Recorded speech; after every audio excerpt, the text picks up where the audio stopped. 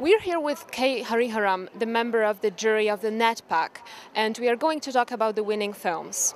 Can you tell us a little bit about the level of this year's competition in Warsaw? Well, this year, as always, has been great. And the most important thing about the Warsaw Film Festival, that it gives space for new and young filmmakers, you see. So it's a very happy departure from other festivals which only show the big celebrities, you know.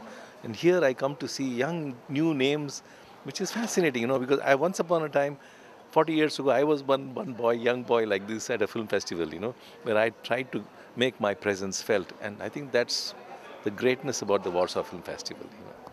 Can you tell us a little bit about the winning film and how difficult it was to choose it from everything else? Well, one thing about the winning film was that it was outstanding in terms of its performances, screenplay, and cinematography. You know, sometimes a film is made by other aspects just than direction, you know, and this is one such film. So Mahmoud Masad's film called Blessed Benefit, you know, had this amazing combination of a fabulous teamwork. You know, other films are wonderful, but they all look like by one director, you know. And the others are all like following the instructions of the director. It's good to make films like that, but when you have everybody working together on the film, it's fantastic. And you know, the spontaneity of that film, the wit and the humor, which is so lacking in today's cinema, you know. Suddenly you see a film which is full of humor, you know, and you say, wow, why not this film, you know? Can you tell us if the verdict was difficult to achieve? You were three people. Were there many different opinions on the movies?